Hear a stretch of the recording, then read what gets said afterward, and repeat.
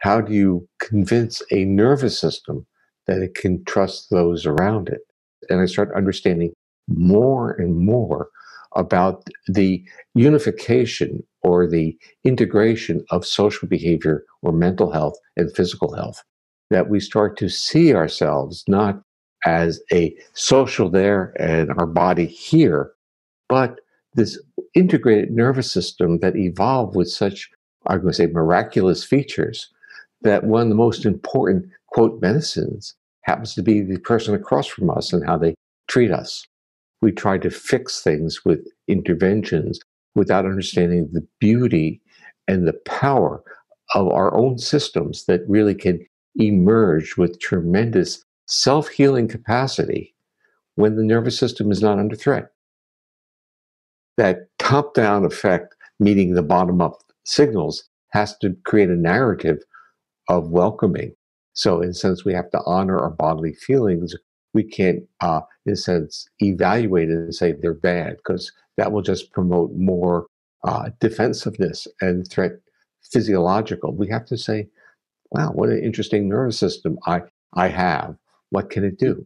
So the narrative has to be shifted so that it becomes more one of respectful observation.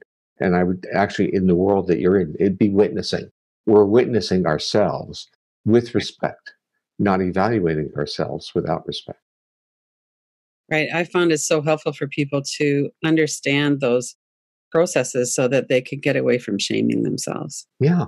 Well, it's so, in a sense, so simple, isn't it? Because shaming and blame, how's your body feel? Does it feel open, accessible? Is it going to, in a sense, recruit its own homeostatic systems to heal on any level? Or is it going to hunker down and protect itself in the world that we're in? The world that we're in basically treats individuals like if they ramp up the motivation, the person will change. So make it worse so they'll get better, without understanding that as you make it worse, the body has no place to go but down. Rather than externalize it, we could internalize it and say, I have tremendous capacity if I can create a safe context where my body doesn't go into threat. Then my nervous system supports homeostatic function, which means helps me heal.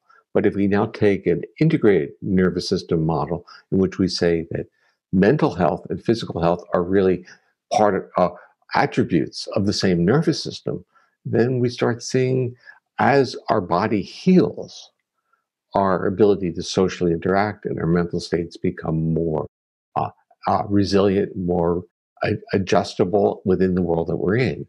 So we have to have much better appreciation of the, I won't use the word duality, but the bidirectionality of mental and physical health and illness. The metaphor is the old Star Trek movies where if they're going into a dangerous place, the energy shields go up. The energy shields are using energy.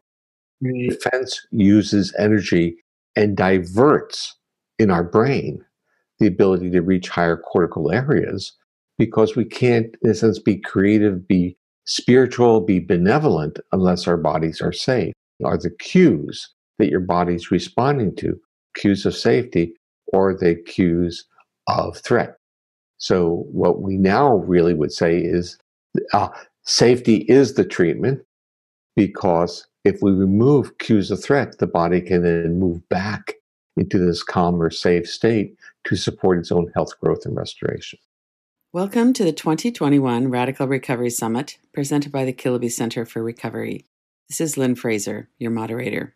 This year, our theme is Feel It, Heal It, a new paradigm of recovery, featuring a diverse group of thought leaders and innovators, people who are working on the ground in the new field of addiction recovery.